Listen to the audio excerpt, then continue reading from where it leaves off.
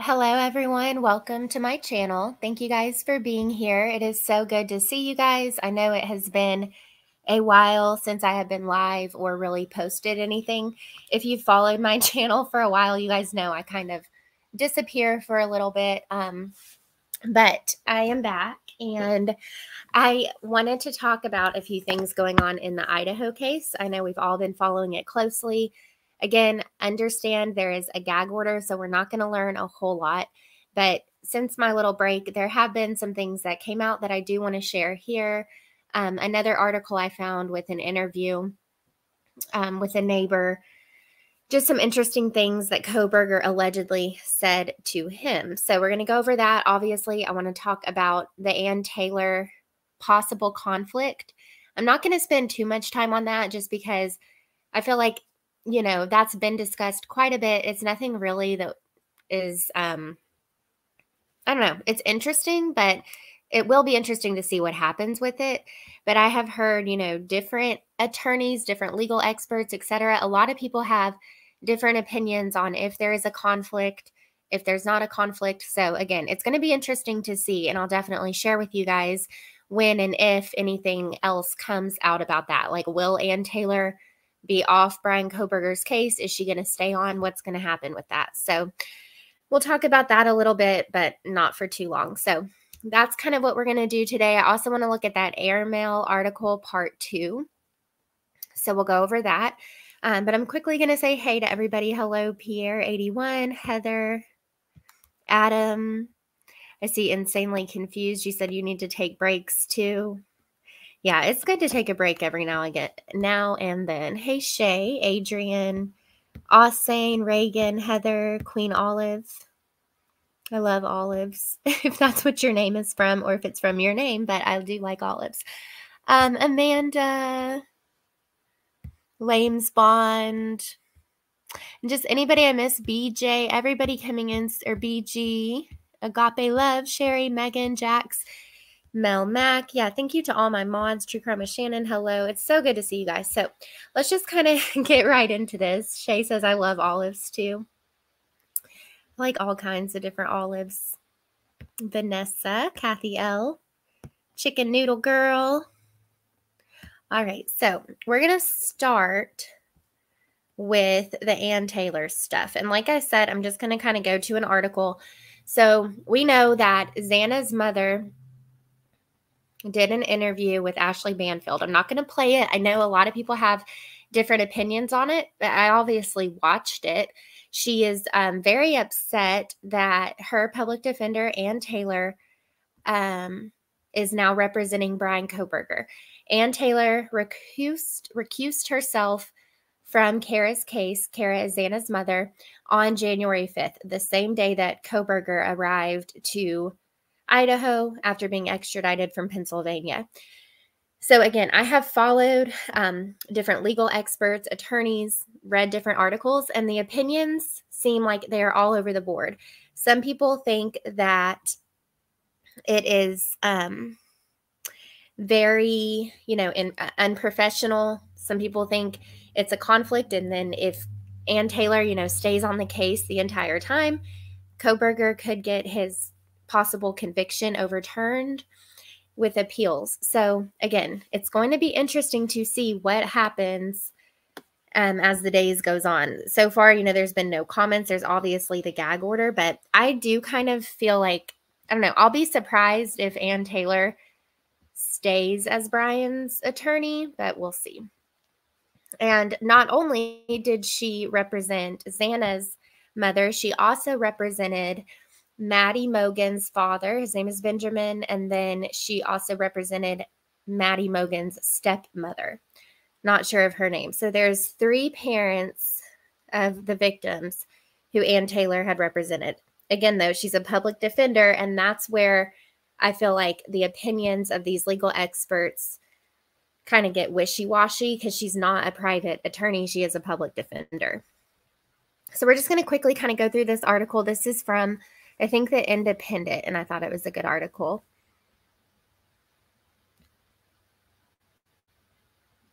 Yeah, that was, Heather, I think, yeah, it was prior to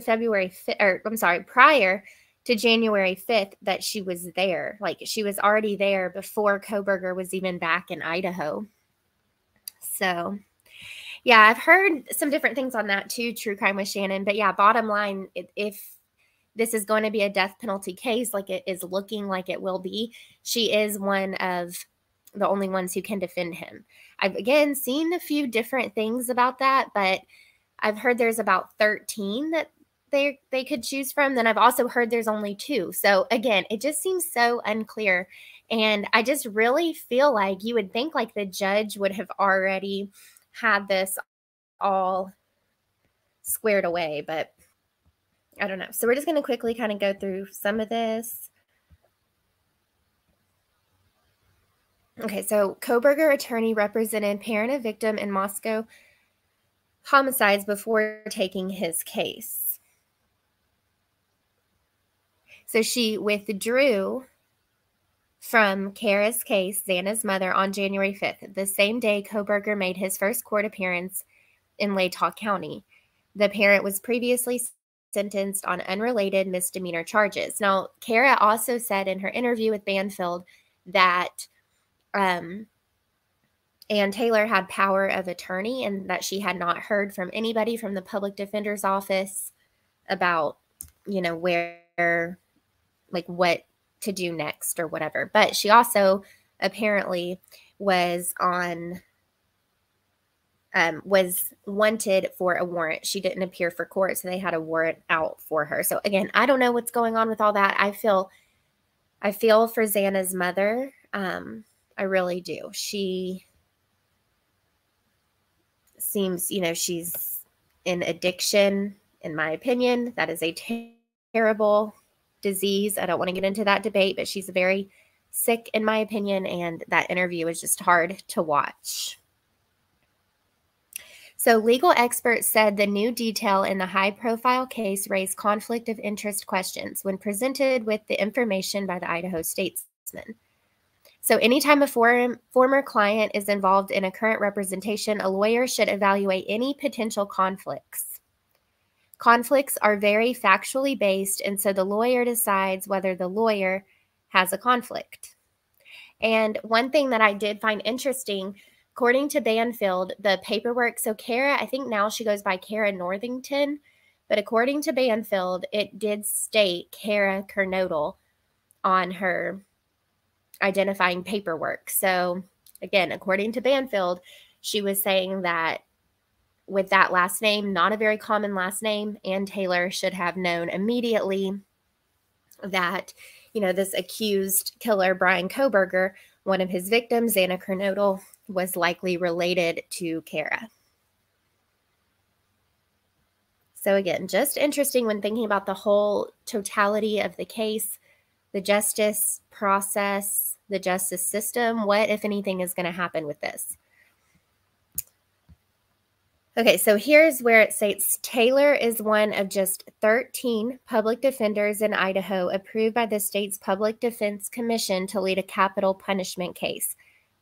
She also is the only one in all of North Idaho. Prosecutors have yet to indicate whether they will seek the death penalty in Kohberger's case.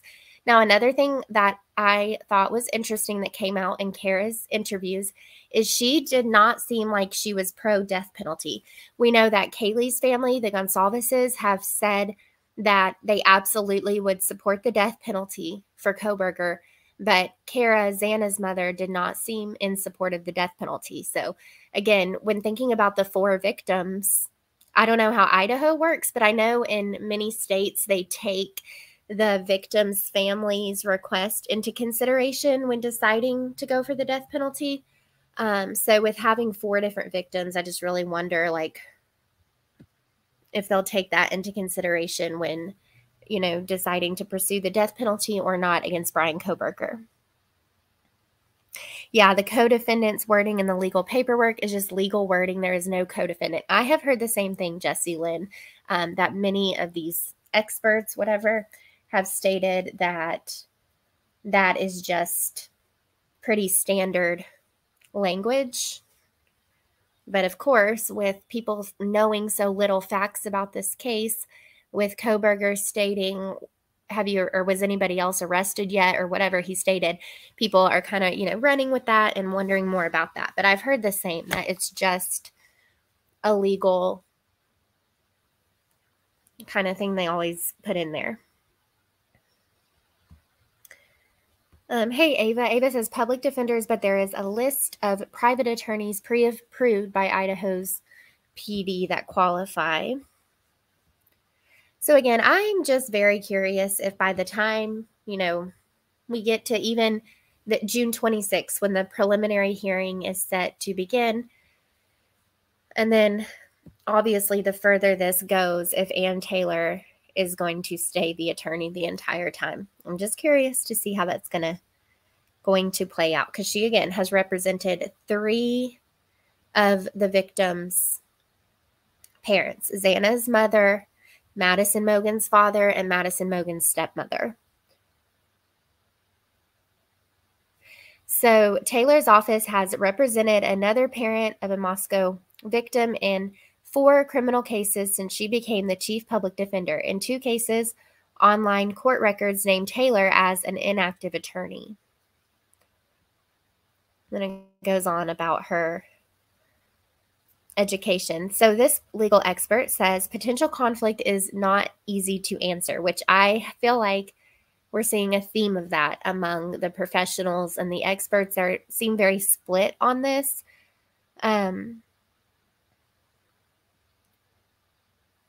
So this guy is saying loyalty and independent judgment are essential elements in the lawyer's relationship to a client. Concurrent conflicts of interest can arise from the lawyer's responsibilities to another client, a former client, or a third person, or from the lawyer's own interests. He declined to state whether Taylor's situation constituted a conflict of interest, instead saying that lawyers should be guided by their state codes and even consult others in the practice when possible conflicts arise. So she may have done that. She may have gone to the judge and had this okayed. We're just not privy to that information. Okay, so I'm going to kind of move on from that. I just, again, find it interesting that out of the 4 victims, 2, Maddie and Xana, had parents and a stepmother who were represented by the same attorney, the same public defender who's now representing their accused killer. Yeah, I'm sure she will have to drop. Yes. And again, I don't think she's the only one qualified, but she did drop. She was actively on Kara's case, Xana's mother, and she did drop her case January 5th, the same day that Kohberger returned from Pennsylvania back to Idaho. And then I do have that picture. I think it has the date where she's at the house with the other woman who is filming. Let's see. And it was before February 5th.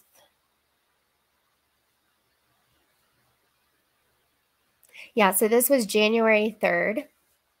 Ann Taylor and a team of investigators for the defense were seen at the house examining evidence that remained behind weeks after police carried out the victim's belongings. Which I don't think police carried out the 4 victims who were killed, but they took out things from the roommates. But then after the defense, we do know they removed like those mattresses and some furniture and stuff. So anyway, I know people think it's frustrating that she's here January 3rd while she was still actively, the public defender for Xana's mother. And she did not withdraw from her case until January 5th.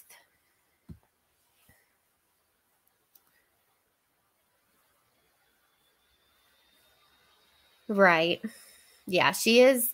And again, she's allegedly, when she did the interview with Banfield, she was in a car. Allegedly, she was on the run at that time. So again, I don't want to get into too much of that, but just a sad situation all the way around. And hey, Valerie, and I saw ATS News. Just welcome to everybody coming in. It's so good to see you guys.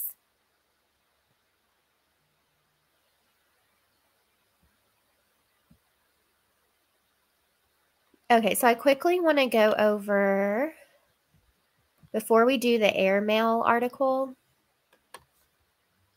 I want to share this because this I had not seen until today. When I was looking for something else, I stumbled on this and I just hadn't heard it before. So I want to share this again. This is just allegedly what a neighbor of Bryan Kohberger shared. This is from MSN. Let me take this down.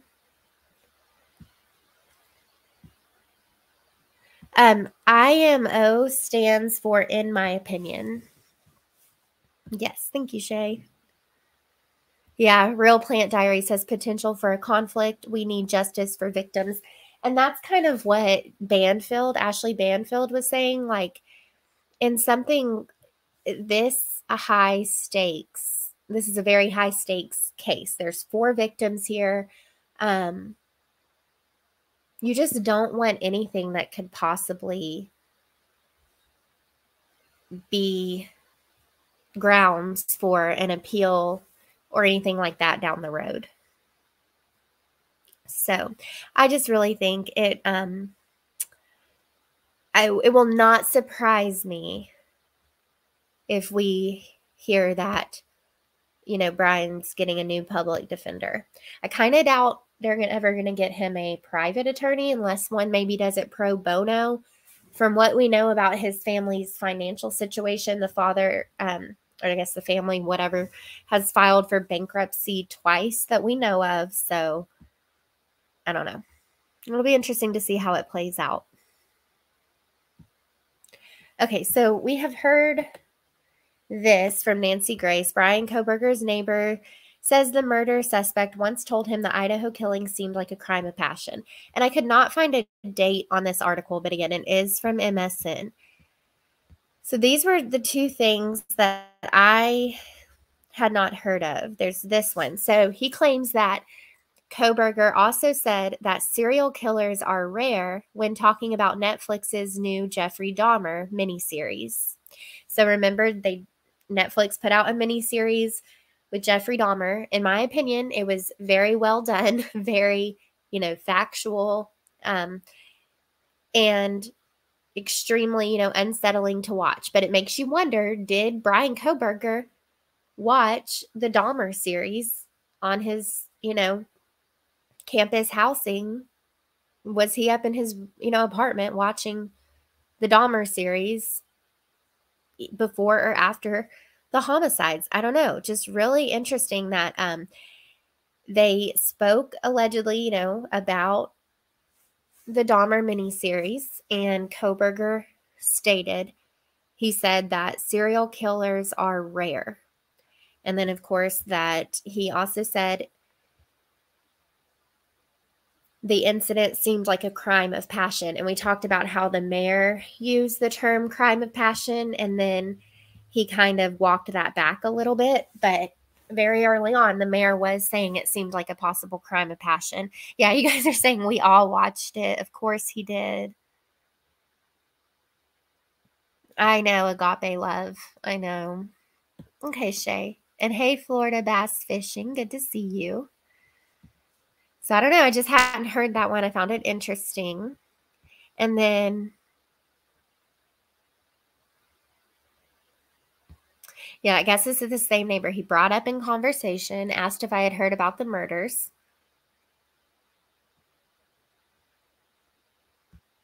Okay, here's a little more. In another conversation, the neighbor told CBS Mornings that Kohberger asked if he had watched Netflix's Dahmer, Monster, the Jeffrey Dahmer story, a limited series that tells the story of a notorious serial killer's life. He said that in that conversation, Kohberger mentioned how rare serial killers are. The neighbor recalled a third conversation in which Kohberger asked whether he'd be able to kill someone as a member of the military.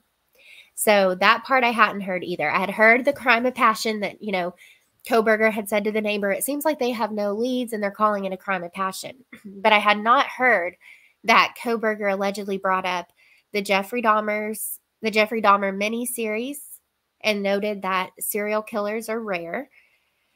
And that he also allegedly asked him whether he would be able to kill someone as a member of the military.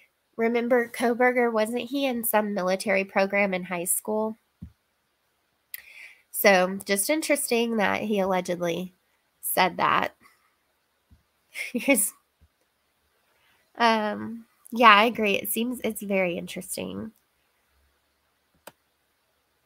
And just, it makes you like, yeah, here's this picture of Kohberger. Maybe in some ROTC program. And now I'm trying to remember, have we heard anything? Did Kohberger ever, I don't think, I'm just thinking out loud, did he ever try to join the military or anything? Okay, yeah, ROTC.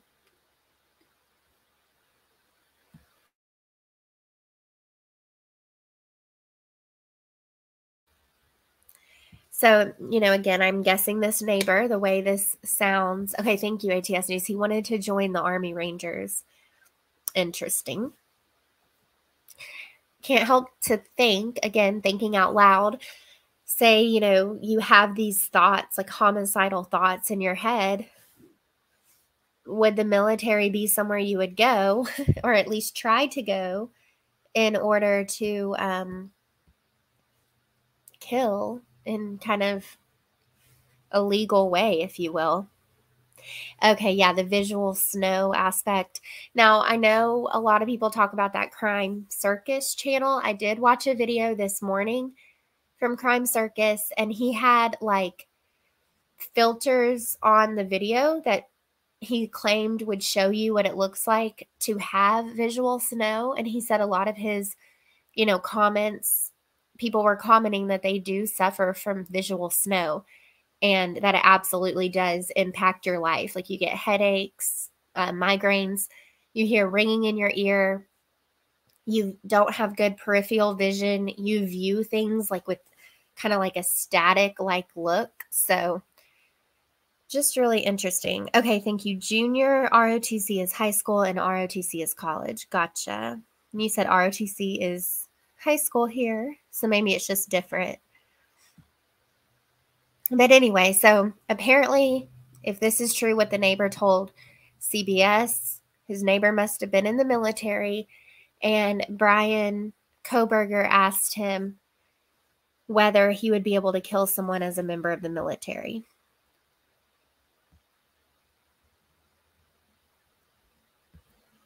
So that was just interesting to me, the Dahmer conversation, which again, isolated, like watching Jeffrey Dahmer or watching the Jeffrey Dahmer miniseries, like whatever. Like I said, I watched it. I'm certainly not a homicidal person. I don't have those thoughts or anything like that, but just interesting to like now think of Bryan Kohberger and what he has been accused of up there watching the Dahmer series and then talking about it to his neighbor.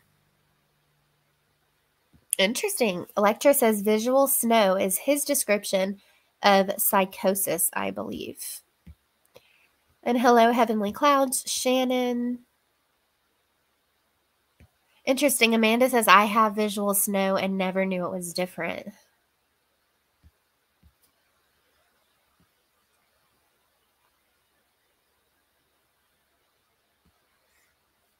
So,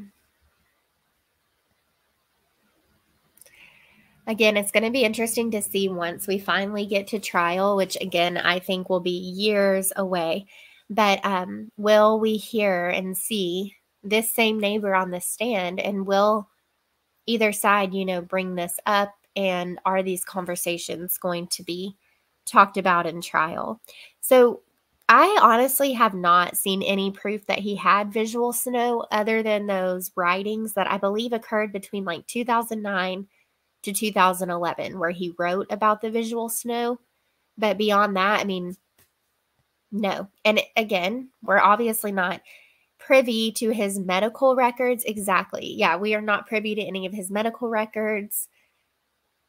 But I do wonder if, his parents sought treatment for any of that. Like my daughter has some eye issues and we've been to the eye doctor. I mean, this will be our third time within like 6 months. We're going Thursday.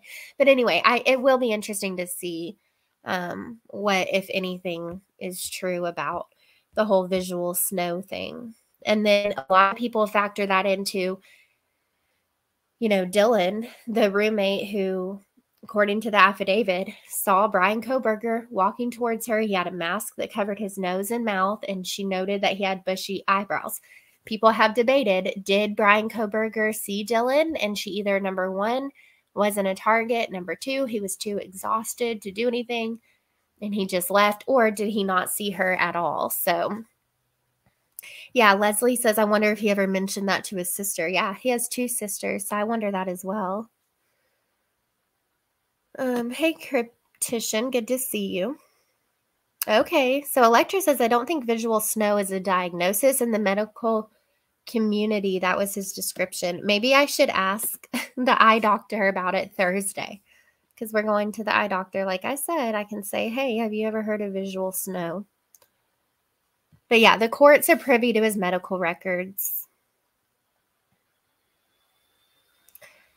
So we will see. And yes, Valerie Knox does have a channel. Feel free to link your channel, Valerie, or if any of the mods want to link her channel, go for it.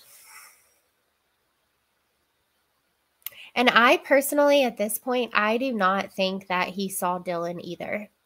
Jesse says, I don't think he saw her peeking out of her door. He was focused on getting the hell out of there. Thank God, or she would have been number 5. That's kind of where I'm at. I just really don't think that he saw her. But I also really wonder what else she has told law enforcement that just wasn't in the affidavit. In my opinion, there is much more that she probably stated that just they didn't feel the need to put in the affidavit yet. Yeah, you guys said definitely ask. I will. Yeah, and Heavenly Cloud says, I would think BK was so hyped up on adrenaline, he didn't see her, but yeah, no proof.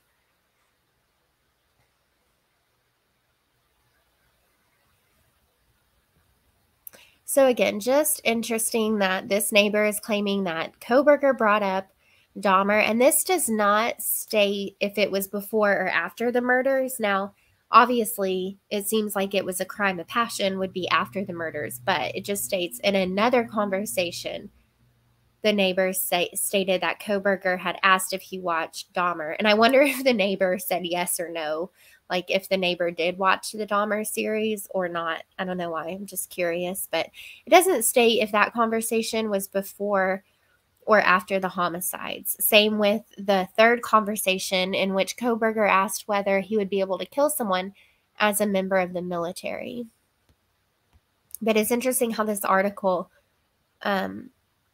puts it kind of in order. So after the neighbor said he had heard about the killings, Kohberger told him that it seems they have no leads. It seems like it was a crime of passion. Then it goes on in another conversation, and then the neighbor recalled in a third conversation. So be interesting to see if that was before or after the homicides, the Dahmer, and then asking if he would be able to kill somebody. Hey, Tony. Tony says, I feel he could have been shocked at what he did and never noticed her. Yes. Especially if say, Ethan and Xana weren't necessarily part of who he was targeting. If he was just going for either Kaylee and or Maddie on the 3rd floor. And then I know a lot of people theorize he came downstairs and possibly kind of ran into Xana in the kitchen if she was doing something with her DoorDash or whatever. And then he killed her because she saw him. So a lot of people think that, unfortunately, Xana and Ethan were killed because there was a run-in between Xana and Bryan, possibly in the kitchen. And then that's why they were killed as well. I love Google Heavenly Clouds.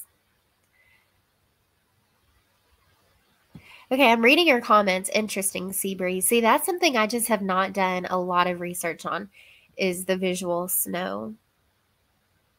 Agree. Leslie says, and her door opened to the inside, which made it harder for him to see her. Yes. Very true point. Okay, so this is another little tidbit I found. I know we all have kind of thought, like, did Bryan Kohberger have friends? Was he, if you want to use the word, an incel? Did he ever have a girlfriend? Things like that. So, thank you so much, Krissa. Okay, this was interesting to me. And then I'm going to play a little news clip that kind of goes back to this. So, asking to remain anonymous, the neighbor said Kohberger was always alone. He added that he heard a woman at the apartment one time. So, I would just be interested to know, obviously, like, who that woman was. I do think it's very possible that Bryan did have a girlfriend, or a, not necessarily in a romantic way, but a friend, either who was a female or a male. I think it's possible Bryan maybe did have some more friends and was more social than we think, and that they've gone to police, they've talked to who they need to speak to, and they're just being quiet because they're going to be a witness. So with that in mind, I want to go over to this report. This is from ITV News.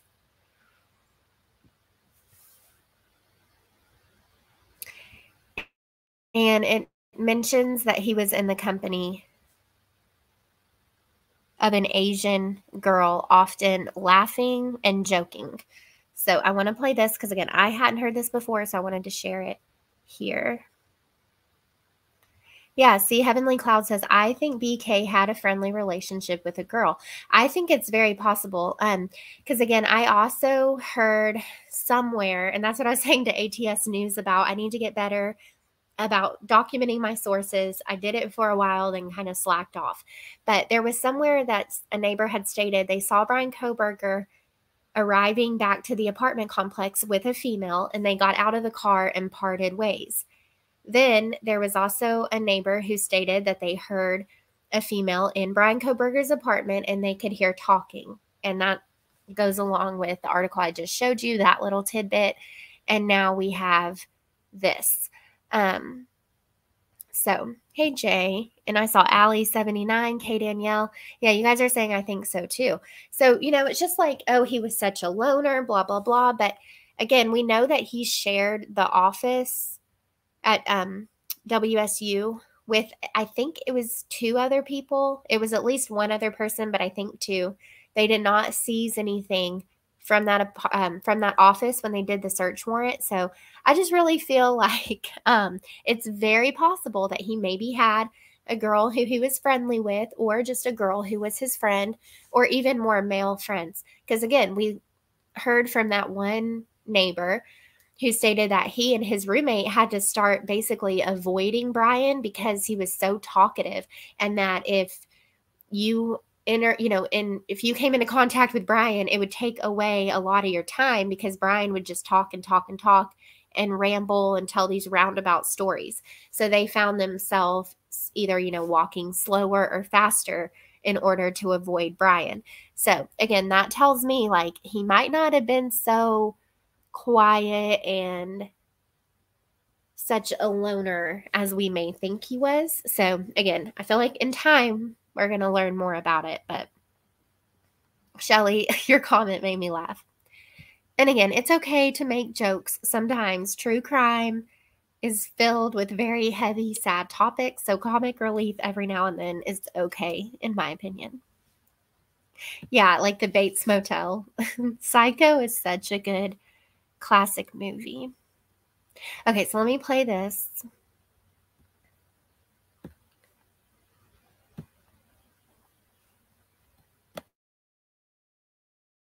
Out here, acting normally. I spoke to one of Kohberger's neighbours here at his university accommodation in Pullman. He didn't want to go on camera, but said he frequently saw Kohberger in the company of an Asian girl, often laughing and joking. On the night of the murder, he saw him right out here, acting normally.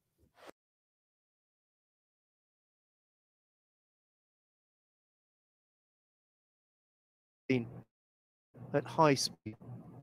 They finally found an identical car here real quick, can you guys hear that okay? I feel like you would be telling me if you can't, but yeah. And yeah, for now, I really don't want to get into the Asperger's or the autism. Again, I have 2 people in my family very close to me who are diagnosed with Asperger's syndrome. I understand that now they don't diagnose it as that anymore. And when and if Bryan Kohberger is diagnosed with any type of autism spectrum disorder, we can discuss it. But until then, I just don't really want to go there. But you know, I do have 2 people that are very close, and I feel like saying he may have that personally, to me, it doesn't feel like a knock against people with autism. I just feel like everybody's trying to make sense of this. The 2 people I know are not, well, one of them is not violent, never has been. But again, let's just leave that out of it until we know. But yeah, I see people bring that up quite a bit in this case and many other cases, like the Chris Watts case. That was a big debate. But for the purpose of this discussion, let's just not get into that for now. Exactly. Even if he has it, it doesn't equal evil. 100% agree. Okay, so let's watch this one more time. Belonging to postgraduate student Bryan Kohberger. I spoke to one of Kohberger's neighbours here at his university accommodation in Pullman. He didn't want to go on camera, but said he frequently saw Kohberger in the company of an Asian girl, often laughing and joking. On the night of the murder, he saw him right out here, acting normally. Analysis of mobile mask data showed Kohberger's phone was... Okay, so that to me, very short but very interesting, that he often saw him in the company of an Asian girl, you know, laughing and joking. I'm going to play it one more time. And then on the night of the murders, he saw him right out here, obviously in the parking lot, acting normally. Again, I wonder what time that was. I can't help but, I want to know every single detail. Like, what was Bryan doing up until he left and headed towards Moscow, Idaho? Will we ever know some of that stuff? Maybe, maybe not. It'll be very interesting to see what the Fire Stick that they took shows, what the computer tower they took, what his phone is going to show. Because again, even if he deleted history, things like that, they can still get that. So, see, Dr. Lipschitz says, sounds like he had a girlfriend. I think it's very possible. And that whoever that girl, even if it wasn't like a steady girlfriend, maybe it was just a girl that he spent a lot of time with and they're just choosing to be very quiet. See, I agree. Jay says, it doesn't shock me that the girl doesn't want to come forward.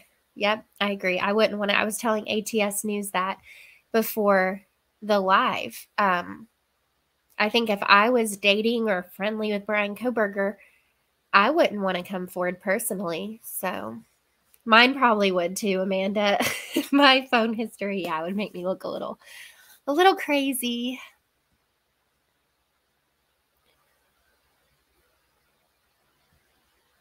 Now that I'm not sure. I have seen people talking about that he didn't have a modem tower because he used the college Wi-Fi. I'm really not sure about that, Heather, but that's an interesting question.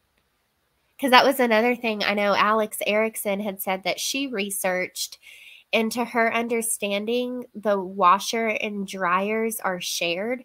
You know how at apartment complexes, they'll often have washer and dryer units that you walk out to use. Now, I do know some apartment complexes have the shared washer and dryers, but then you can also have an option of getting one in your apartment. But I've not seen any images of them like removing a washer or a dryer from his apartment. So, yeah, Mary Rose says no router. Yeah, they did take a computer tower. So, I don't know. And we're still obviously, excuse me, we're not going to know what the testing, the animal hair, all the possible hair strands, one hair strand, the stains, the Dickies tag, 2 Marshall's receipts, 1 Walmart receipt. We all want to know what that is. Now, there was also an interview with his Pennsylvania public defender, and he stated that he believes that the Pennsylvania search warrant for the parents' house and for Kohberger's car could be released at the end of February, early March, because there's like a certain amount of days from when they do it that they are supposed to release it by. So he said he thinks that we will get that eventually. Mary Rose says router is in the building. Yeah. Okay. Interesting. And I agree, Shelly. We kind of talked about that earlier, that his laptop was very likely with him when he traveled to Pennsylvania. So to my understanding, Marco, that all I had seen is he got like breaking and entering, but that was because he entered 1122 King Road without permission. So that's the breaking and entering charge. Okay, so I'm going to play this one more time. Belonging to postgraduate student Bryan Kohberger. I spoke to one of Kohberger's neighbours here at his university accommodation in Pullman. He didn't want to go on camera, but said he frequently saw Kohberger in the company of an Asian girl, often laughing and joking.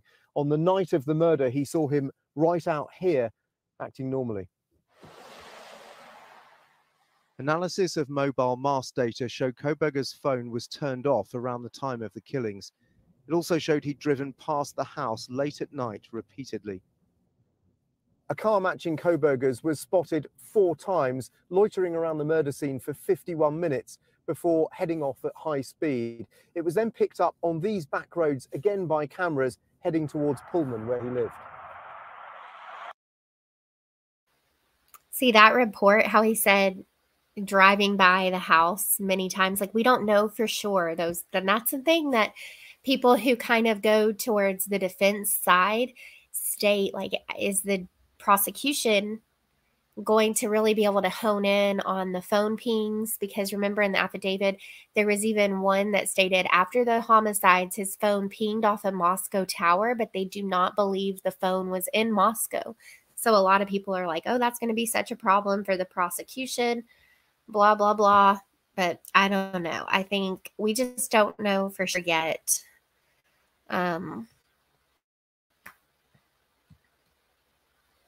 How and if the defense will be able to explain any of that away.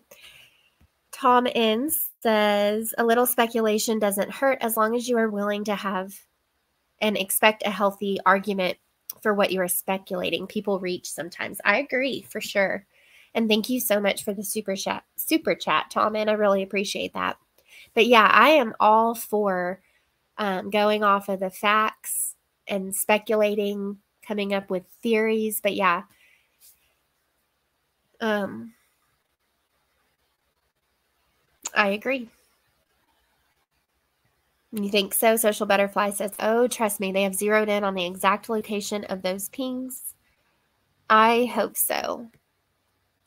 Hey, Amy.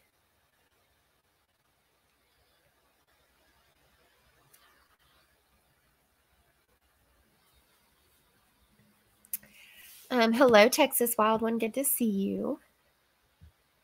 Okay, so this is another thing that came out since we last spoke. So Bryan Kohberger's defense receives hundreds of documents from prosecutors.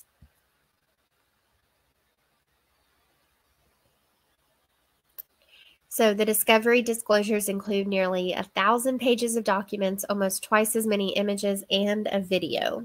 So a lot of people are like, why was there only one video listed? And then some people think that that video within the one video has multiple videos, like it was all compressed into one video file or whatever, but there's more in there. So again, what that is, we don't know.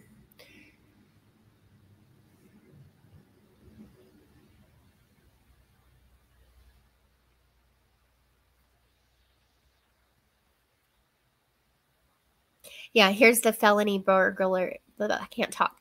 Kohberger is being held without bail on 4 counts of first-degree murder and a felony burglary charge after allegedly entering an off-campus house around 4 a.m. and attacking the Idaho students.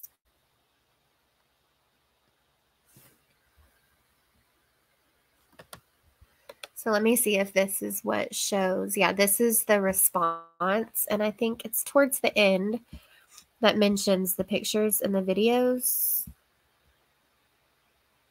Yeah, this is it. So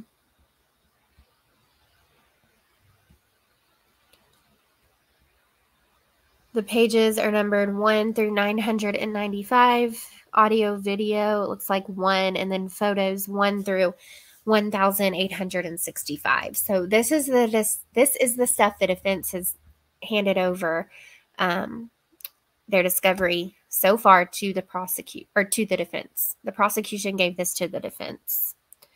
Yeah, that tells me they knew he went in to commit a felony. Yes.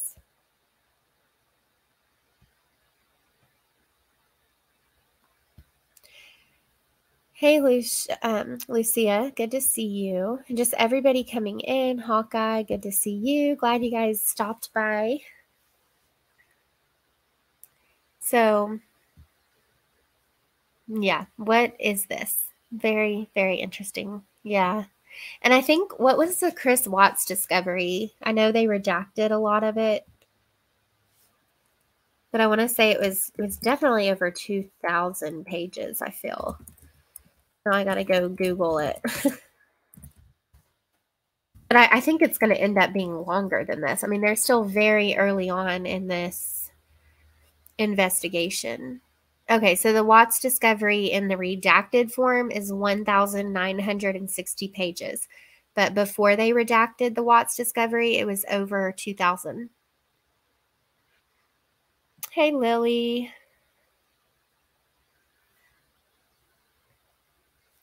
But I don't know. I know a lot of people are worried a little bit about, I really just feel like there's no way, in my opinion, could be wrong, but I feel like they have more DNA evidence against Kohberger than just his DNA on the button sheath of the knife. I really feel like there's got to be more in there that they just didn't include in the affidavit. I'm also very curious about that doctor visit. Kohberger kept his medical appointment, so that tells me it was previously scheduled. It wasn't like he scheduled it right after the homicides.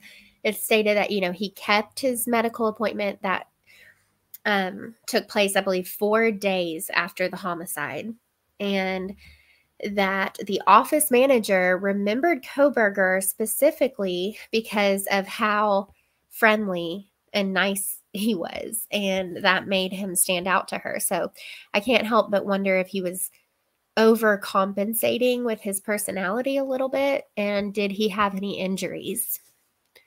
I'll see you later, Riddler. Good to see you. I'm glad that you were able to be here for a little bit. And thank you again, Tom N. I don't like when creators pretend they have all the right to speculate while others are not allowed. Then Rundown said, creators just seems butch. Yeah. I hope I don't do that. I really am all for open minds, speculating and giving theories, as long as it's, based, it has a good basis and it's respectful.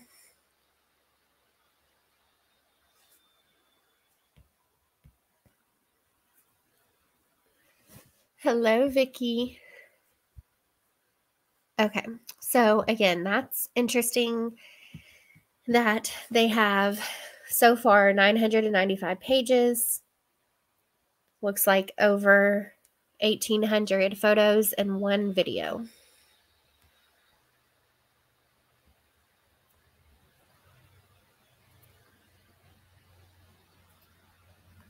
And I'm really anxious. Let's see what we can find about the Pennsylvania search warrant.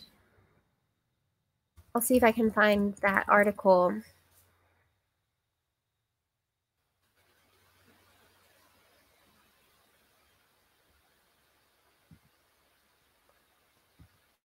Well, here's this one that says, this is interesting, force was used when search warrant was executed at Kohberger home.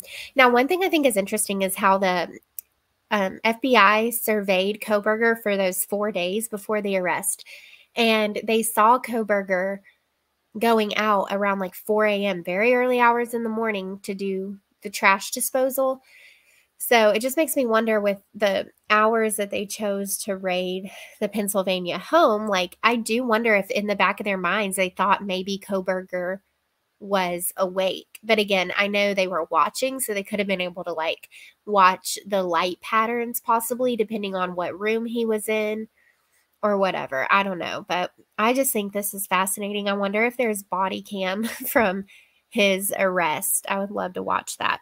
But yeah, there were multiple windows that were broken, I believe, to gain access, as well as multiple doors.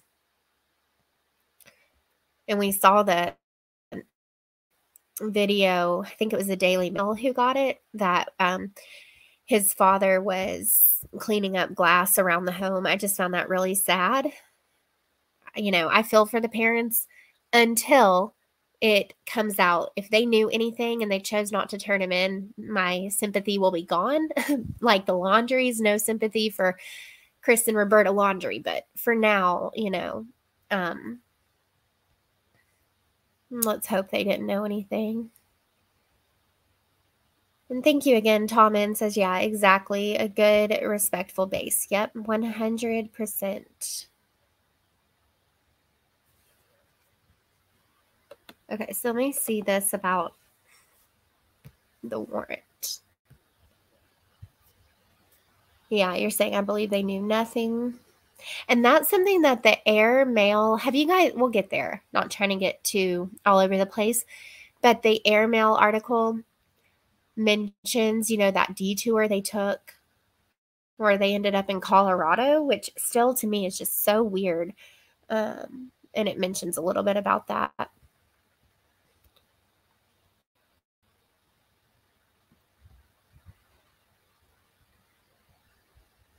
Yeah, here it is. So Kohberger's Pennsylvania public defender, Jason Lebar, told 69 News sealed search warrants unseal after 60 days from when they were signed unless a motion is filed earlier. That means that the search warrants for Kohberger's parents' home may be unsealed at the end of February or early March.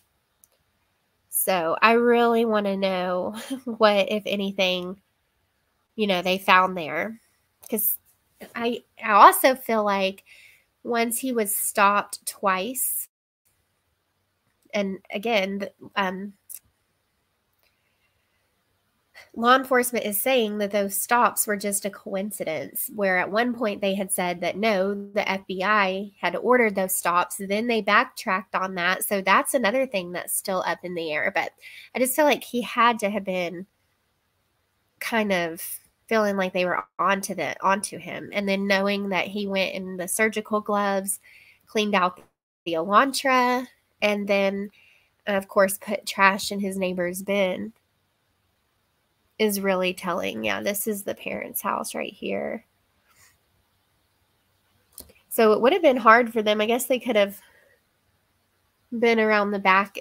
There's not leaves on the trees at this time of year. So yeah, Valerie says, I don't think both were coincidence. That would be a very big coincidence. You know, I do kind of feel like maybe they're just trying to kind of cover that fact up for right now.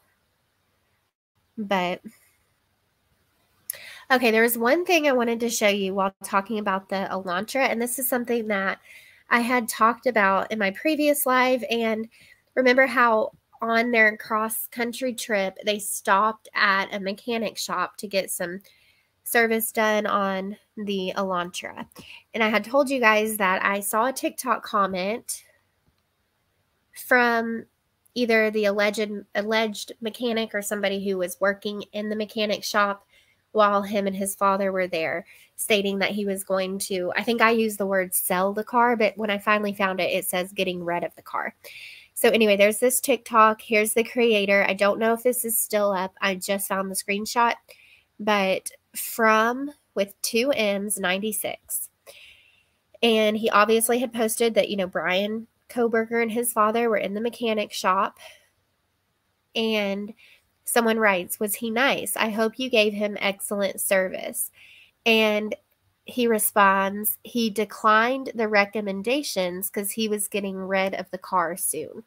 So I really wonder if that was Kohberger's plan to, you know, have dad come out there, drive across country in Pennsylvania, get rid of the white Hyundai Elantra, and then, you know, head back to Pullman without the Elantra, because they announced they were looking for the Elantra on December 7th. They did say 2011 to 2013. Bryan's was a 2015. So I don't know. Just interesting if this is true. And I definitely think the witness or the mechanic and the people in that shop who interacted with them could be called as witnesses. I believe that there was also some report where the mechanic or somebody working there stated that Kohberger's dad almost seemed like he was kind of bragging that they had made that long journey. So just really interesting. So that is fair. Yeah, Eddie C says, in all fairness, many people lie when being upsold by mechanics. Yeah, it could just be like he was trying to offer him all this crap, and Kohberger's like, no, I'm getting rid of this car soon. I don't want it. Just to shut him down, you know. So yeah, Seabree says, not that it's significant, but using the words get rid of instead of sell. Yeah, it really makes you wonder. But I also can't help but wonder how much, if any, cleaning did Kohberger do in Washington? I mean, are we going to find out that he was seen in his apartment cleaning the car? No neighbors so far have said that, but it could be neighbors have told police and not spoken out to the public. I think that's important, and I have to remind myself that as well, that while researching this case and seeing what everybody has said, I promise you there's a whole handful of people who have called in tips and who have talked to law enforcement who have not spoken to Nancy Grace or Banfield or any news media. They've spoken to police and police only, and they're reliable people who, you know, interacted with Bryan or who witnessed something about Bryan, but we just aren't privy to it quite yet. So I really wonder if we're going to hear that he was seen on car wash cameras anywhere in Washington or you know, Idaho before Pennsylvania. What I'm told by the law enforcement source is that Kohberger comes out a number of times. He cleans the car extensively, almost as if, you know, you were going to clean it to sell it as a new car, inside, outside, every inch of it. And during much of these trips in and outside of the house, the source says he's wearing surgical gloves. This is what they're observing in the surveillance. The other thing is, there's a period where he comes out at 4 o'clock in the morning with 2 bags of garbage, walks by their own garbage and puts it in the neighbor's bins. So when they did the trash cover to recover his garbage, they took that as well. And of course, that is the search that led to the recovery of DNA, which then matched to the sheath and the knife, according to the affidavit. So again, I find that fascinating. It was 4 a.m. and then they still, you know, did the arrest and the raid or whatever you want to call it of Bryan Kohberger around that time. So it's going to be so fascinating to hear more about that. Like, did they watch the lights and see that the lights were off the morning they decided to raid and arrest him? I just find it so fascinating. But yeah, I do agree. Someone said, talking about police off the cuff, I love his channel. But yeah, that it's safe to assume that they picked up the trash. And I even feel like somewhere there was an article saying that the FBI had disguised themselves as trash people. I don't know how true that is, but I do feel like I saw that somewhere. So, and I still do, like I said, I understand there's not really anything new coming out on this case, and I do want to move on to some other case discussions, other cases. But before we do, I do still want to do a live where we just randomly go back through like all my screenshots, different videos, and old articles that I have saved, and just kind of pull them up at random and then have a discussion off of those. So it's not, again, obviously it's not going to be anything new, but I do think it would be interesting just to kind of do that before we kind of, you know, move on. So I think so too, Social Butterfly. You saw that too, Insanely Confused?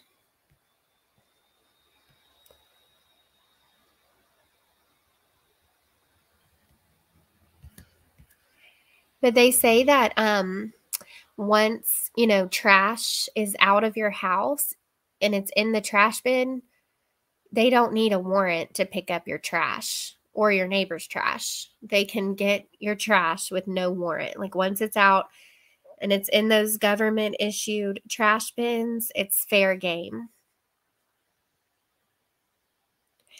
I wonder if the FBI knew from all the Kohberger's phones the company was,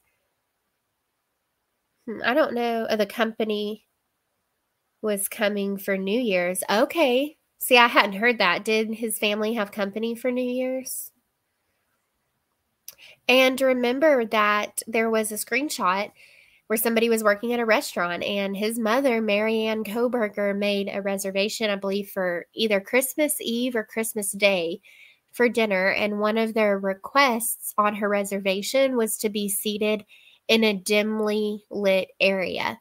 So once again, that kind of just made me think, going back to the visual snow and possible vision problems for Bryan Kohberger, did he prefer to be in dimly lit places? And is that why his mother asked for the restaurant to be dimly lit for their reservation? I don't know, but just something to think about. Just really, really interesting.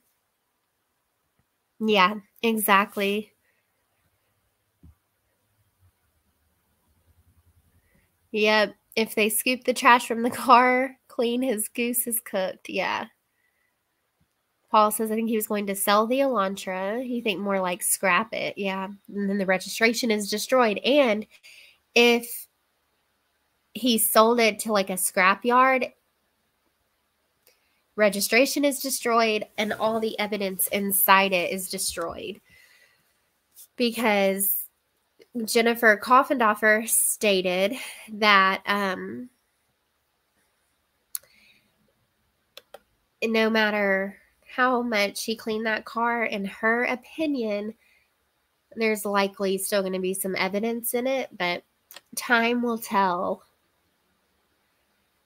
And a lot of people also speculate, like, again, we don't know how premeditated all of this was. A lot of people believe that he maybe brought like tarps and had that on his driver's seat, that he possibly brought some I really believe it's very possible he was wearing some type of coveralls, gloves, maybe even little booties over his shoe. But then you got the van footprint, or the possible van, but a definite footprint. But that could have been somebody who came there after Kohberger. Anyway, I think it's very possible he did have a plan, and he did have a bag and took off some coverall type black outfit on his way out, put it in a bag, and then speeds away. But who knows? I hope your appointment goes well, Mel Mack, and I will see you later. Yeah, Vicky DA says, I think maybe one of his classmates got suspicious and called him in. Now, another thing that I found really interesting is there was a news report, and it stated that neighbors had said, you know, they knew Kohberger had the white Elantra, but it never dawned on them to call it in. And again, could the years being the 2011 to 2013 possibly have caused some people not to call it in because it was a 2015? I don't know, but just really interesting. Okay, so let's go to this airmail article.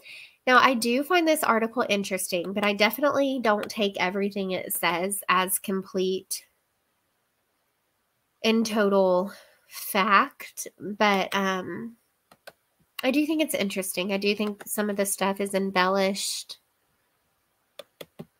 There's one part that I'll get to it, but anyway. Okay, so remember part 1 of the airmail news article is where it was stated that the first responding officers smelled blood so strongly in the house. There was blood everywhere on the floors, that the faces of the victims were pristine. Like their faces did not have any injuries or anything like that. And that there were people gathered around and the word dead was heard. So that was the first one. We went over that during a live. This is part 2.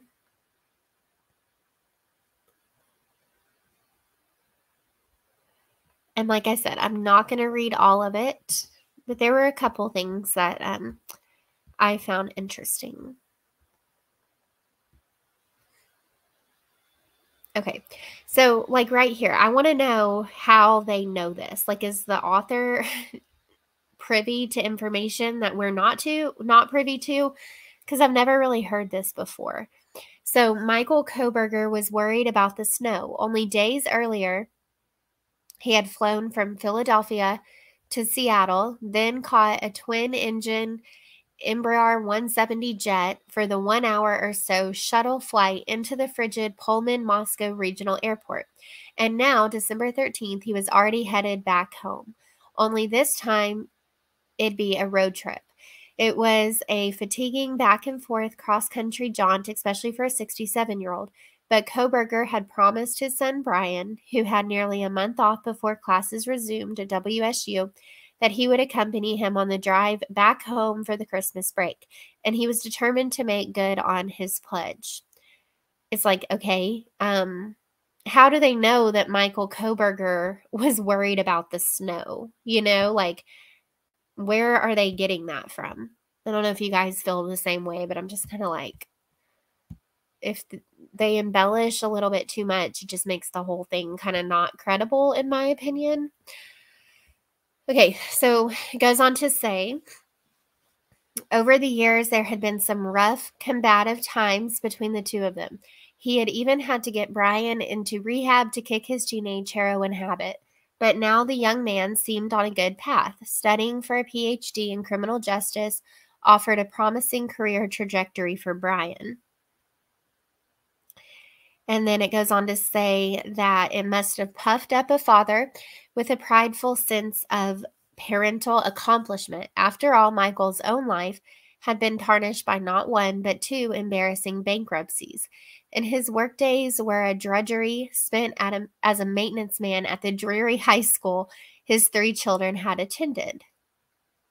Perhaps he was even looking forward to this road trip as a way to revitalize his relationship with his son, a way to bury once and for all any lingering remnants of the old antagonisms. But now Michael, as he would later recount to an associate, was largely focused only on the forecast.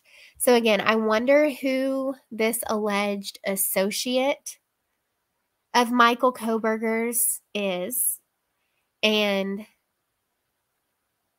when did the associate get this information from Michael Kohberger? You know, just makes you wonder.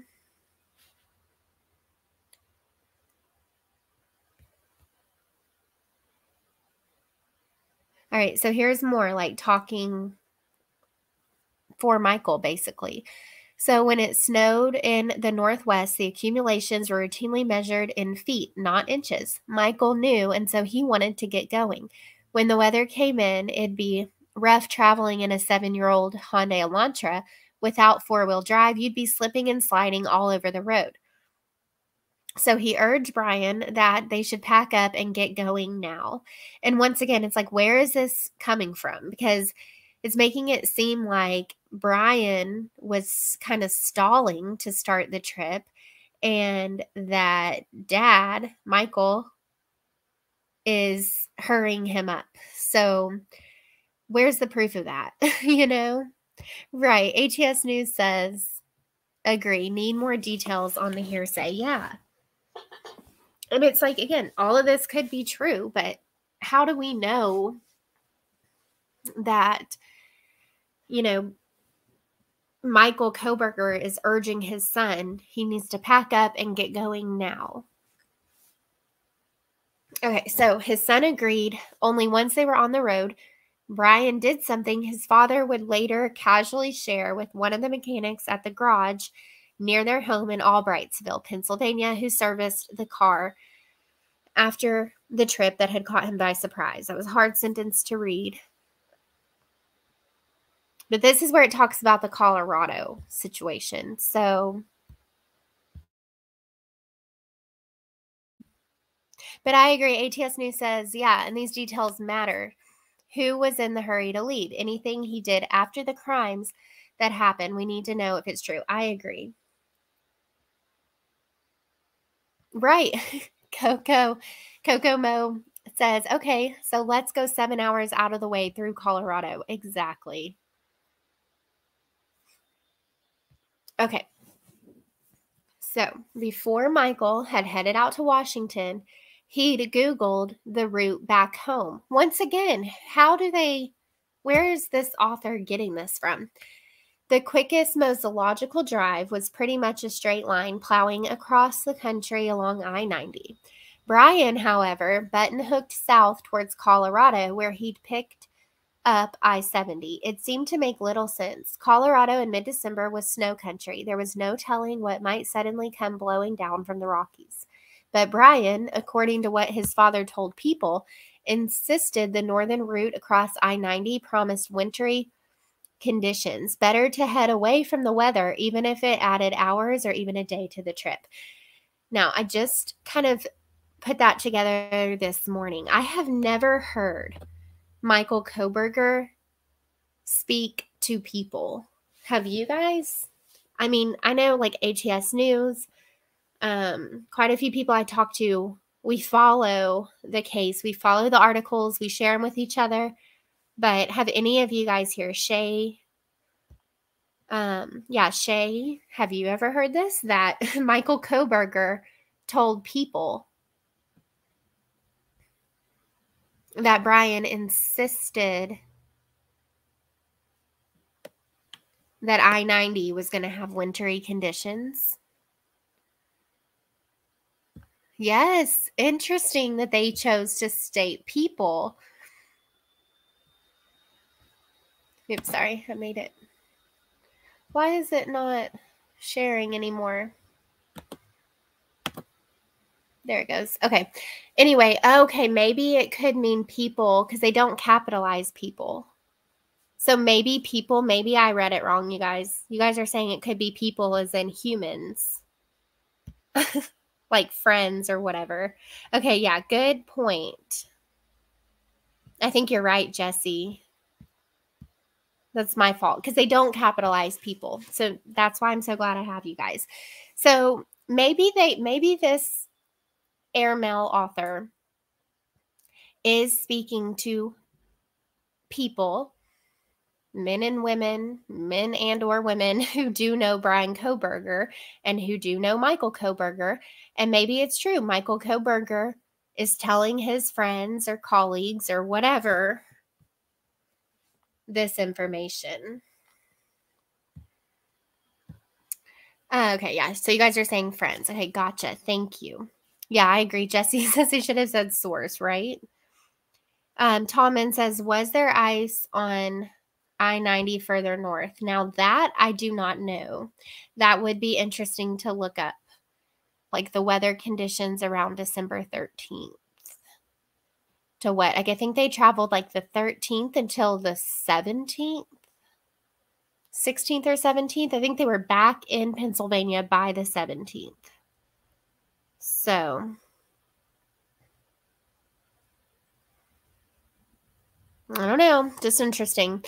So, anyway, but Bryan, according to what his father told People, insisted the northern route across I-90 promised wintry conditions. Better to head away from the weather, even if it added hours or even a day to the trip. But yeah, Tommen, thank you so much for that. And that would be interesting to look up for sure. Okay, so maybe this is talking about the mechanic. It was said he told People at the mechanic place where they took the Elantra once they got to Pennsylvania. But the whole Colorado thing is really weird.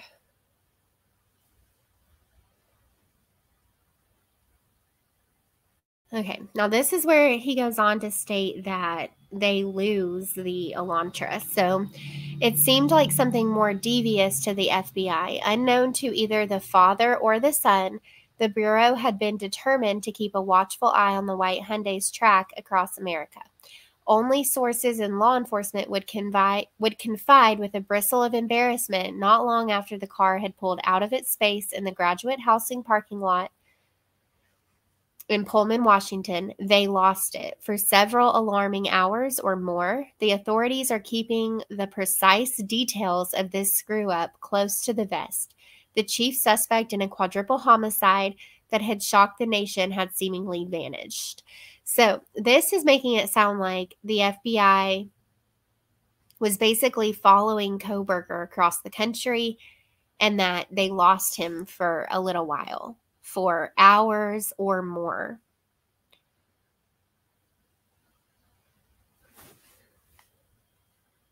So again, just interesting. And then we have the discrepancy. Did the FBI order both or one of the traffic stops of Kohberger in Indiana, or were they not a part of that at all? First we heard, and ATS News did a live about it and got a lot of crap because of her title, but she was right. There was an article that stated that FBI ordered the stop, and then they changed it and said, no, they didn't. I hope you have a good rest of your day, Heavenly Clouds. Yeah, it must have been scary for his parents. Yeah, maybe he wanted to see Colorado. I mean, maybe. Okay, so the Bureau's watchers called it a hack box operation, and the jargon was a bit of an anachronism. It was a throwback to an area when G-men sporting fedoras over their brill-creamed hair would be in force on the street to monitor a target's every move. A sea of hats would box the suspect in. These days, the watchers have a few more tricks at their disposal. Undercover vehicles, surveillance vans, low-flying fixed-wing planes, and that's just for starters. But the name has stuck. And the surveillance on Bryan Kohberger, according to published reports and interviews with officials, was hatbox all the way. So it just talks about basically, again, like how they found him. There were whispers to local lawmen to keep eyes peeled for a white 2011 to 2016 Hyundai Elantra, and one had been caught on surveillance video dashing about the neighborhood not far from the King Road crime scene in the early morning hours immediately following the murders. And then it says, Daniel Tingo, a WSU University police officer, saw one pop up belonging to Bryan Kohberger, and then they mention the bushy eyebrows. Talks about Dylan's information she gave in the affidavit.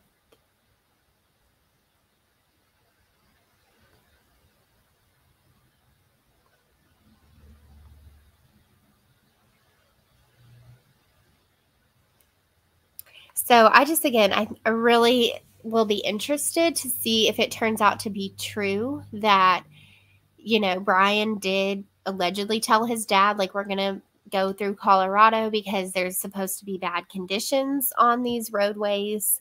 If that is true or not. Hey, Miranda, so good to see you.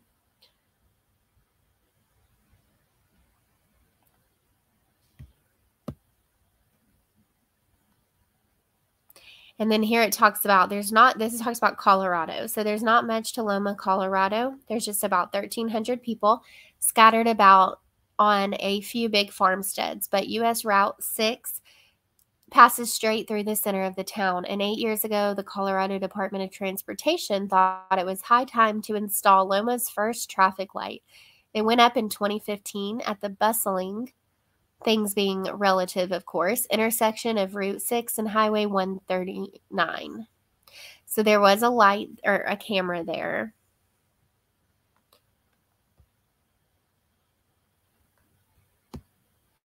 And I wonder too, like, did they stay at any hotels, or would they sleep while one was driving and then switch off? Or did they, you know, pull over to any rest stops and sleep?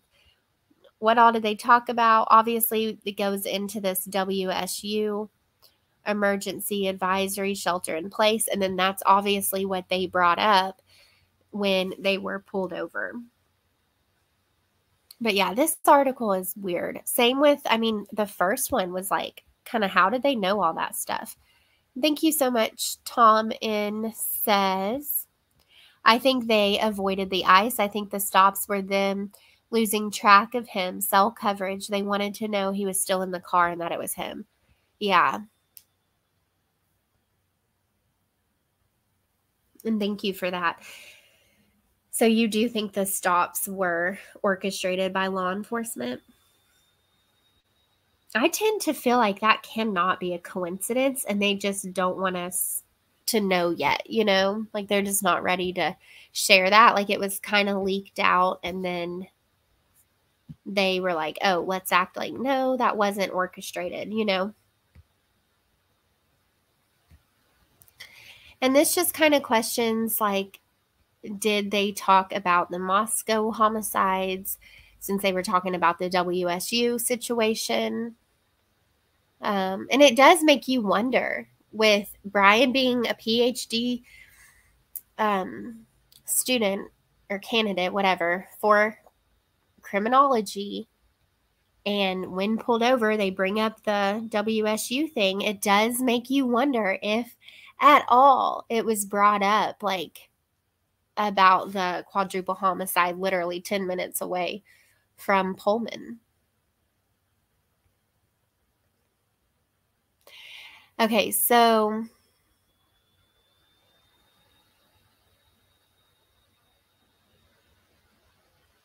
yeah, this talks about when they were pulled over twice within 9 minutes after they were back on the interstate. Bryan once again sees flashing lights in his rearview mirror. The Kohbergers were stopped again. This time it was a state trooper who pulled them over.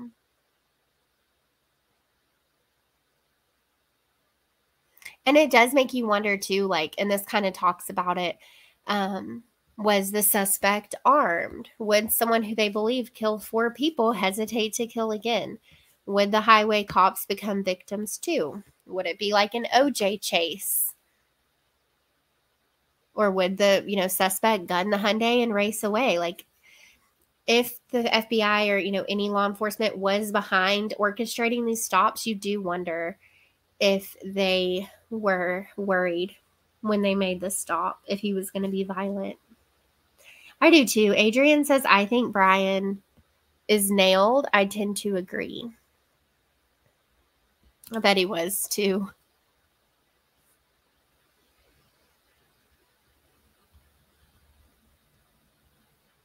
So I don't know. Those were the biggest things I kind of took from this, is what they claimed that his father was, you know, telling people about why they went to Colorado, why they went through Colorado, because there was supposed to be ice on their original route, or route, however you say it. This talks about the trash. So, I mean, it is an interesting article. It just is a lot of stuff, you know, we've heard, and I feel like a lot of it is a little bit embellished. So, I don't know. But it is interesting, showing a knife sheath similar. And then, guys, if you guys know, is that the button snap? Is that what it would look like? I know, Tommen, you're knowledgeable about that, but is that what the button snap is on the sheath? Okay, ATS News, let me check.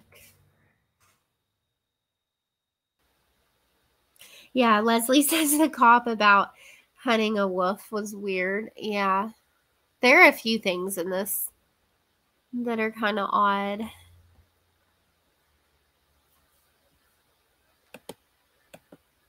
And I just can't help but, you know, wonder, are we going to find out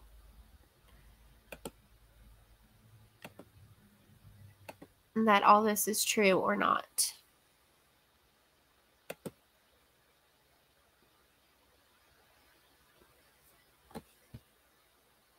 Okay, so I'm going to share this real quick.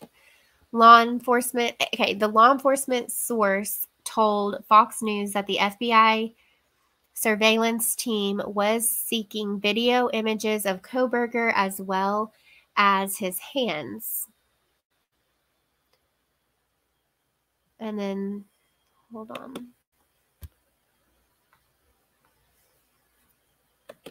And yeah, then they edited this out.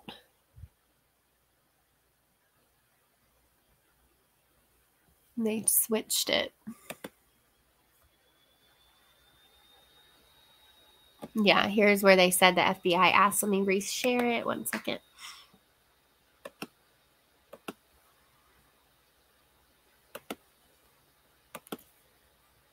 So, a Federal Bureau of Investigation, a FBI surveillance team, tracked Idaho quadruple murder suspect Bryan Kohberger and his father on a cross-country road trip from Washington State to Pennsylvania and asked Indiana police to pull him over. I really think they likely did, and that this article was correct. And then once it came out, they backtracked a little bit and were like, okay, we're going to act like we didn't do that for whatever reason. But thank you for sending me that, because yeah, ATS News did a really good live all about that. And then pretty soon after her live ended, then the narrative changed, and it was stating that no, they were not, asked to be pulled over. But ATS News is always very good about fact checking, and at the time she made and did her live, it indeed said the FBI orchestrated those stops. Yeah, ATS News says always take screenshots. And hello, Dave Gammon and RealNX, good to see you.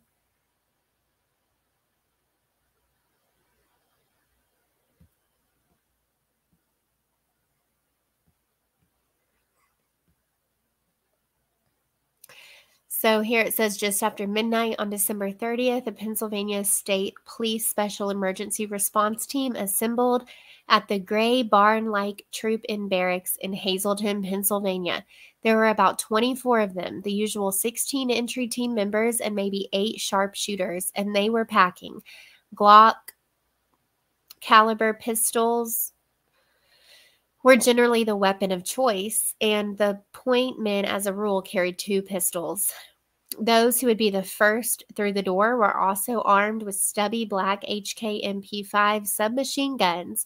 It was a brutal weapon, particularly in an enclosed space. The backups had short-barreled Remington 870 12 gauges. It was a shotgun meant for killing, not wounding. So this talks about the arrest of Kohberger. And remember, guys, reports stated that he spoke to law enforcement for about 5 to 15 minutes prior to asking for an attorney. And they're saying the trash turned out to be a treasure trove. There he is. He's a tall guy. Ugh. Crazy.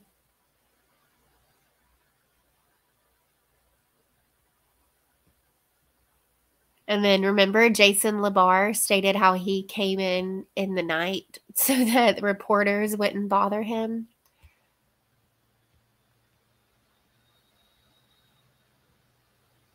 Yeah, this is crazy. All hell broke loose. A door flew off its hinges, windows shattered, explosive charges boomed. And there's the Pennsylvania attorney. So, I don't know. Just an interesting article. And then remember how LeBar said that Kohberger was the one who kind of drafted that statement stating that he was eager to be exonerated.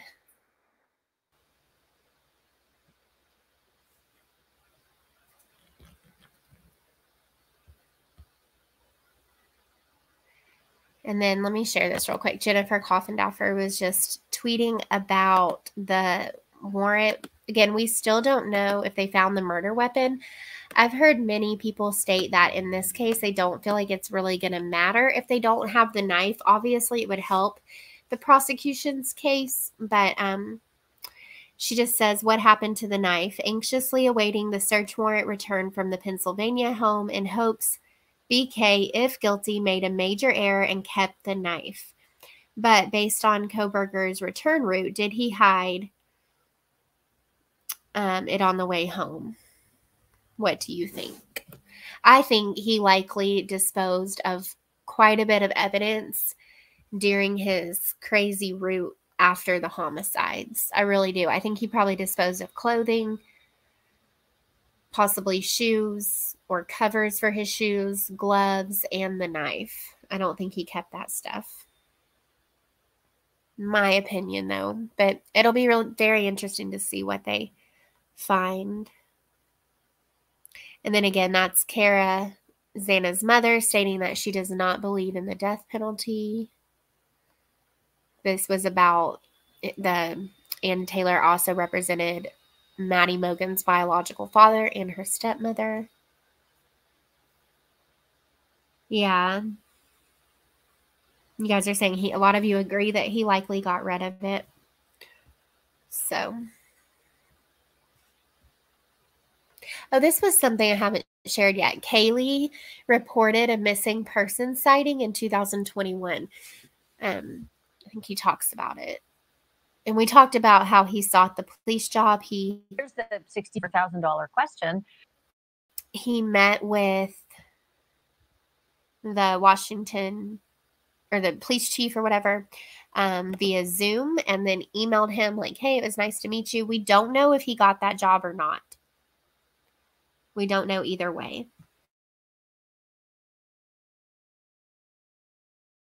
Archer and knew that this woman was missing. Apparently thought that she saw Sharon at a Walmart and knew enough to call police and was in touch with police in Moscow. Some of the same police officers who would eventually, sadly, be working on the homicide investigation involving her. But yeah, she saw the woman that she thought was missing and she made the call. And it turns out that she dealt with an officer that is now, I think, the lead, or at least one of the lead investigators in her murder case. Like, the coincidence is just off the chain. Yeah. Yeah, exactly. It is off the chain. And again, I get sad about it because I just think about, again, the fact that she was trying to help someone else. I've heard from her sister, that's the kind of person she was. I mean, she went out of her way to remember the poster and then to call police. And of course, then you just think about the way her life tragically ended. See, I love Bryan. I know she was such a good soul. And Bryan even saying, it makes him sad. It is sad. Like, she was the type of person who cared about people. She followed true crime. We know that from her mother, who's told us that. She followed the Chronicles of Olivia channel. Again, not getting into opinions on her, but she followed her. She is a true crime channel. She followed her TikTok. So just hearing that, Caroline, hearing that, she was aware and thought she recognized a woman who was missing. And like they were just saying, took the time out of her day to call it in. It's just awful. Hey, Angie Erickson, so good to see you. I hope that you're doing well. So, all right, guys, I think I am going to wrap this one up. We talked about a lot. I know you guys are used to my lives. They're a little bit of bouncing back and forth, but I do feel like we covered a lot, had a very good discussion. And yeah, I really want to know for sure if Kohberger got this job, because I'm not ready to say he 100% did not get this job or that he did. I lean towards he did not, but I do think it's possible he could have had a little more access to things than we're knowing yet, because I know there was some report that they reached out and asked if he got the job, and they stated that they would have to speak to lawyers or whatever before commenting. So I don't know. I'm open to he could have gotten it. I know, Angie. I'm going to try to be back more. I also was telling ATS News, I kind of want to dig back into, this is a really, really hard case, but the Gannon Stock case out of Colorado. His evil stepmother, in my opinion, Letitia Stock, is set to go on trial. I think it's March 20th. I'd have to double check, but I want to do at least one live kind of going back through that case. It's a hard one, but I just thought it would be an interesting case to kind of revisit before she goes to trial. I really do feel like she'll be found guilty, in my opinion. So thank you, Sarah P. But yeah, thank you guys all for being here. I really appreciate it. Please hit the thumbs up. It really does help the channel. And again, I am going to do a live where we just go through random pictures, random videos that I have, different articles, no particular order, but just kind of go back to the beginning and look at some different things and discuss it. So yes, we will talk again very soon. Yeah, if you would hit the thumbs up, if you want to subscribe, that would be awesome as well. If you're watching the replay, thank you for watching. And we will talk again very soon. I am going to play just some different news clips that I've gathered and uploaded to my StreamYard as we go. But we will talk again very soon. Thank you guys for being here. Thank you to the mods and just everybody. I appreciate you. Bye, everybody.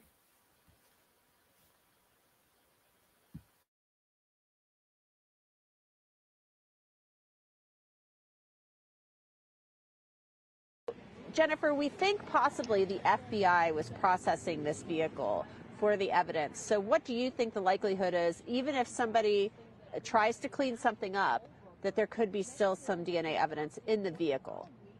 I think very likely. I want to check all of those little ridges on the foot pedal that he uses. I want to check where he might open up a glove compartment, the underside of that. I want to check every nook and cranny of every piece of that vehicle, because I believe there is no way that with all the blood involved in this case, he would have been able to clean that vehicle thoroughly. I think this is going to be a bit of a treasure trove for law enforcement, because I don't think, no matter how good of a cleaner he might think he is, assuming he committed this crime, a narcissist often believes they've done a perfect job at everything, including cleaning, but they're going to leave those little specks in nooks and crannies that they don't think about. The affidavit also said Kohberger's phone pinged near the girl's home on King Road in Moscow at least 12 times in the months leading up to the murders. And close enough that he was touching their Wi-Fi, his phone was touching their Wi-Fi. Defense attorneys tell me the probable cause investigators put in their affidavit is likely just the tip of the iceberg when it comes to their evidence. ABC News learning from a law enforcement source that federal investigators observed him in Pennsylvania around 4 a.m. as he discarded garbage in his neighbor's trash bin just days before his arrest. Trash ending up being key in the case. Police linking Kohberger to the murders by collecting his father's DNA from trash outside the family home and matching that to DNA they say they discovered on the button snap of a knife sheath that was on the bed next to the body of victim Madison Mogen. We have our guy, the one that committed these murders. The alleged killer, 28-year-old Bryan Kohberger. Chief James Fry confirming to ABC News this white Hyundai Elantra seen in surveillance video from a nearby gas station the night of the murders belongs to Kohberger, saying he was the only person inside. The car now in police custody after being taken from Kohberger's parents' home in Pennsylvania. According to the affidavit, a car matching Kohberger's, a white Hyundai Elantra, was seen on camera at 2:53 a.m. on November 13th, leaving Pullman heading toward Moscow. That's about a 15-minute drive. That same Elantra was picked up again at 3:26 a.m. heading west on Indian Hills Drive. Then 2 minutes later heading west on Steiner at Highway 95. Starting at 3:29, the Elantra was seen passing the house on King Road where the murders happened 3 times. At 4:04, the Elantra turned around at a nearby apartment complex before going back and making a 3-point turn onto Queen Road. 16 minutes later, at 4:20, Kohberger's white Elantra is seen on camera speeding away from the area, heading south. About an hour later, at 5:25, several traffic cameras in Pullman and on the Washington State University campus captured the Elantra returning. 12 days later, on November 25th, the Moscow Police Department asked area law enforcement to look for a white Hyundai Elantra. Then, on November 29th, WSU police found a 2015 Hyundai Elantra registered to a student. 28-year-old Bryan Kohberger, a graduate student studying criminology. His car was found about a half hour later at his WSU apartment complex in Pullman. His driver's license picture and information also matched the roommate's description of the man she saw in the house the morning of the murders. That pushed Moscow police to look into Kohberger's cell phone data, a number they got after pulling him over for a traffic violation back in August, before the murders. At 2:42 a.m. on November 13th, Kohberger's phone pinged at his apartment in Pullman. 5 minutes later, that phone left the apartment, traveling south through Pullman before it's turned off at 2:47. The phone doesn't ping again until 4:48 on Highway 95 south of Moscow, near Blaine. It pings at several cell towers before 4:50 and 5:26 a.m., showing it traveled south on 95 to Genesee, then west to Uniontown, and then north back to Pullman, where a traffic camera picked him up on Stadium Drive at 5:27. This wasn't the only time Kohberger's phone showed up near the King Road house. A wider historical records request shows he visited the area 12 times before the murders, all but once late in the evening or early morning. And not only that, Doug, Kohberger's phone pinged again hours after the murders happened near the King Road house.